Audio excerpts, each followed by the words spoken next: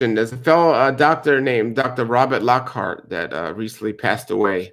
He was in his 70s, and somebody asked me, "What are my thoughts on dry fasting?" And also this doctor that passed away. I think it's a terrible tragedy that this fellow passed away.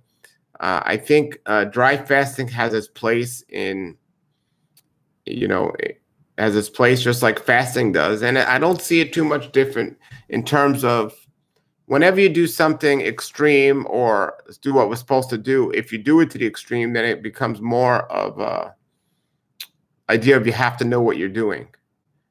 And I'm completely okay with anyone dry fasting every single night through intermittent fasting, getting, I don't know, anywhere from 15 to 20 hours of just dry fasting all night, from the time you go to sleep to the time you get up in the morning.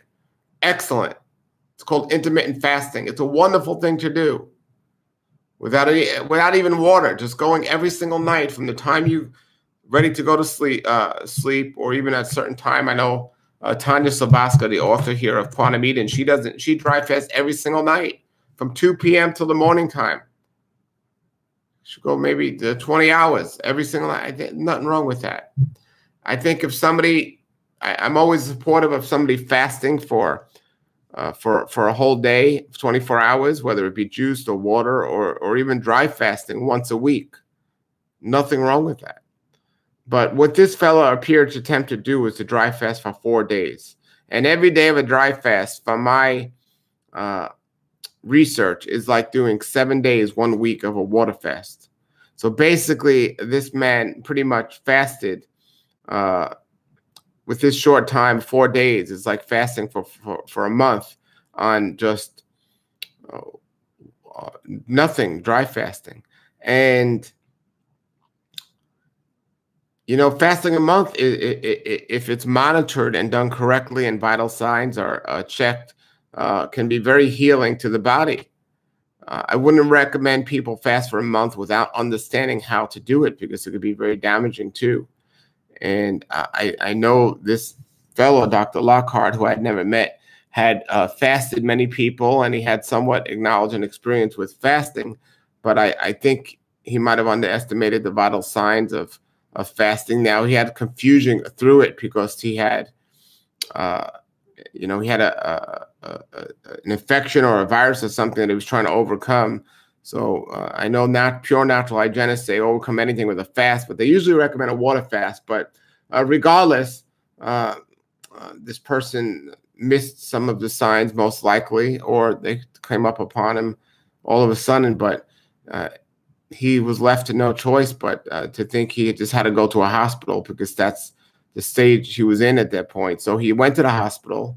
And once you go to the hospital, even though they could save your life in an emergency or an accident, you go to the hospital in a situation like this, you're really asking for danger, because what they do to help get you better is really not getting you better. It's, in fact, possibly making you worse.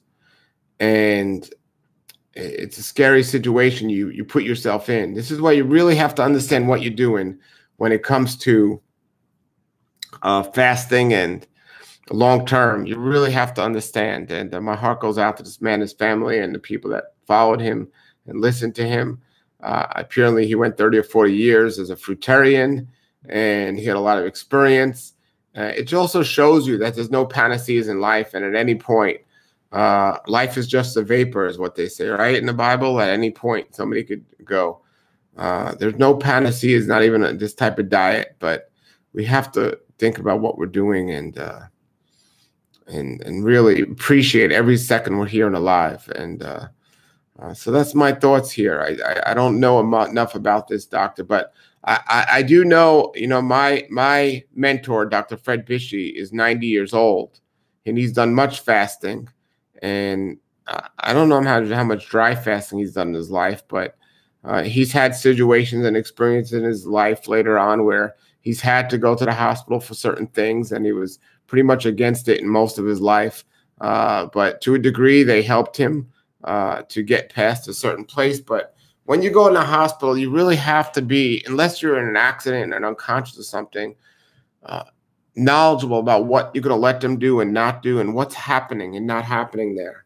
And no, I'm not trying to blame the hospital for what happened to this person, but I am asking people and letting people know, when you do things, you really, really have to know what's going on. And you've really got to pay attention, especially when you do something like a long-term fast, and you try to go back all of a sudden, because they're going to give you the standard thing at the hospital. That might be cooked food or something that's just your body is not used to, especially if you've been doing the healthy lifestyle for a very long time, the raw food lifestyle for a long time. So you got to be careful with things like this. So again, fasting is wonderful. I'm not downplaying fasting. I think it's excellent. Long-term fasting is another story. You know, you really have to know, and you have to know what you're doing. And there's very little issues if you know what you're doing. And even if you know what you're doing, like this person apparently believed to know what he was doing, it's not something to play around with. It's not. So yes. So fasting is a great way to simplify your diet and your life. And again, I think it's great to do one day a week. I think it's important to do every single night. If you have a certain illness or something, or you fast for a couple of days, I think it's good, but water should be used, unless it's a dry fasting has its place, but not long term. And I've actually always warned people, like 3 days being the max, you know, from a dry fast. But you know, it's even then it's something I would shy against.